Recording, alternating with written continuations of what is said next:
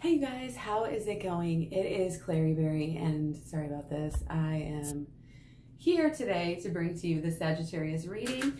We are doing this reading for October 13th and 14th, basically, when we will have our moon in Virgo.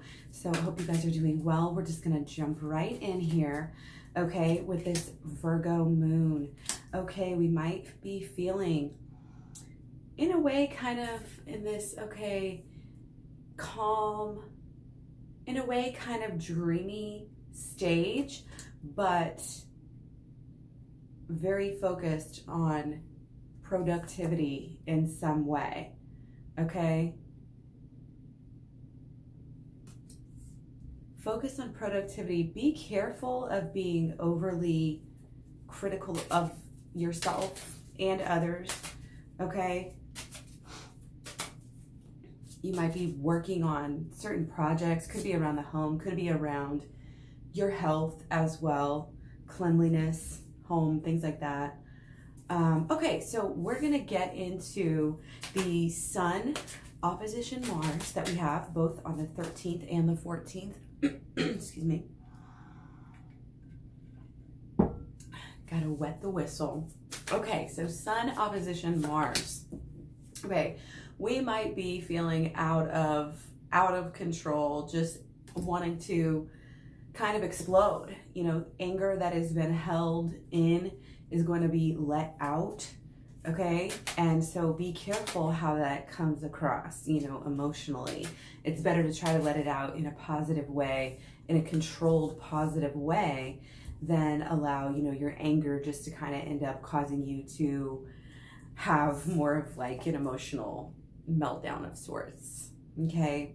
Just be careful for that, because you know it is a time for arguments and conflict in general, okay? And be wary of getting caught up in this feeling like, oh, you know, again, life is out to get you or anything like that, because that's only going to cause more emotional strife. And we know that a lot of this is going on right now. We're using for our own higher good. A lot of us are going through awakenings, emotional awakenings right now, okay? And that's why the astrology is so difficult right now, because we're learning so much so fast, okay? So we also have Sun opposition Jupiter. So again, be careful of these subconscious attitudes, and your attitudes directly affect your action. You know, your thoughts really determine how you act and what you expect. And that emotional expectation really does determine what comes back to you in life. We know from quantum physics that we control the atoms by observing and interacting with them, right? So therefore, we know that all of this law of attraction, holistic law of attraction stuff, as outlined in my program down below, which also goes through the shadow work and the inner child healing to get you into union with yourself and others and your purpose. Okay, so what we're all about here, we're rocking this, you guys. We don't need to have any fear. Okay, let it go. You can clear out all of this BS. This is the great news. This is not just life attacking us. We attract certain things to ourselves, and we can stop attracting things and start attracting new things. Okay, and it all has to do with our inner selves. Our thoughts and our beliefs are so powerful, so powerful. Okay. So again, a lot of change, okay? A lot of changing attitudes, a lot of changing actions. We may be feeling like we need to almost like kind of support ourselves. There's a lot of maybe, especially with Sagittarius already being, you know, in Jupiter and having those tendencies, you know, we might be really lacking patience and really, you know, lacking discipline right now. So beware of that. And it's just a matter of, you know, as usual, really understanding where that true self-worth really comes from, and knowing that it doesn't come from other people. That's not what truly fulfills us and makes us happy. We need to make sure that we're focused on what does. Because again, if we're not focused on what does make us happy, then who else is going to do it? You know, we need to look out for ourselves. We need to look out for our inner child as well. Okay? So a lot of this to me seems like just cleaning up, cleansing out a lot of these negative patterns, mental patterns mostly, and emotional as well. Okay, use the changes. Okay, they're here.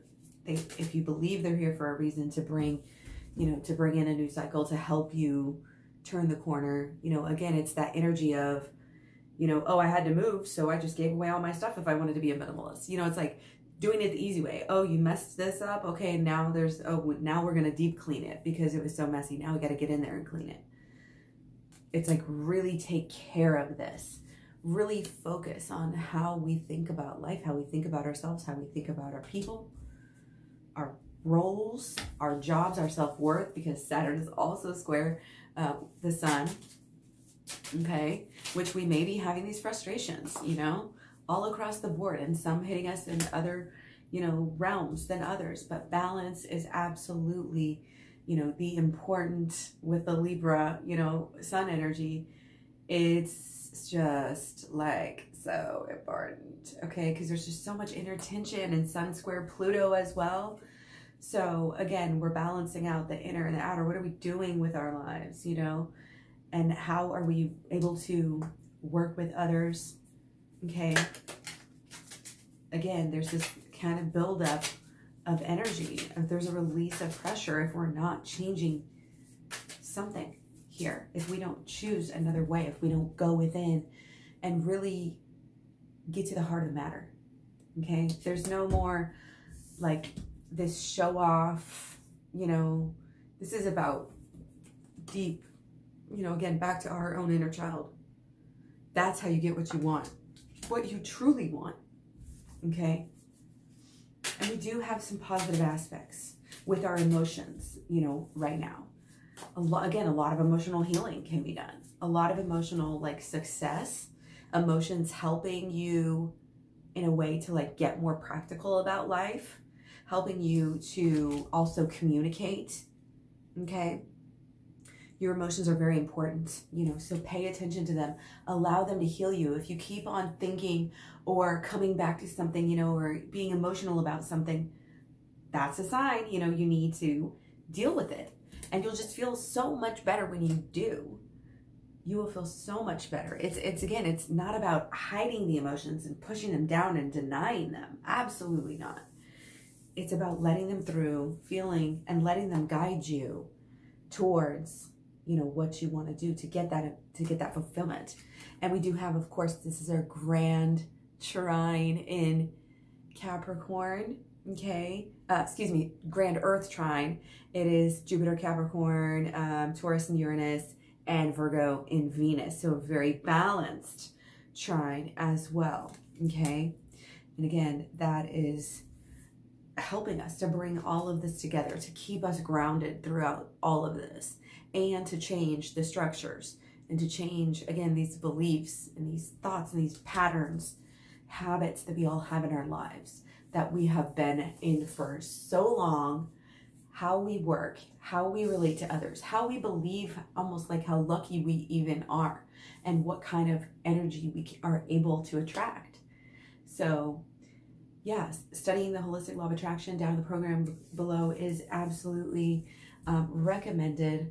Again, always remember being gentle with yourself and not so critical, and just allowing us to realize that we're going through these big changes. We're realizing we're having, you know, we should be easy on ourselves in certain ways while we're doing this work in healing. Okay? And just stay focused, and again, stay grounded. Okay?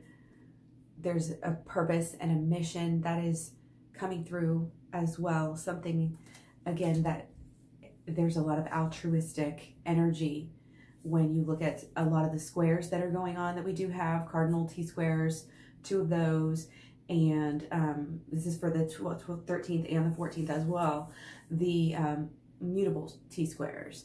And it's a lot of Jupiter, it's a lot of Neptune, it's a lot of Pluto. So again, you know, these surprises, these imagination, utilizing it and working with these new realizations that we're having to bring even more, you know, luck and abundance and goodness. Okay? Much love, many blessings. Be sure to check out, you know, your other planets as well, your personal planets, and your people's personal planets as well. Okay? Thanks, guys. guys. Talk to you soon. Bye.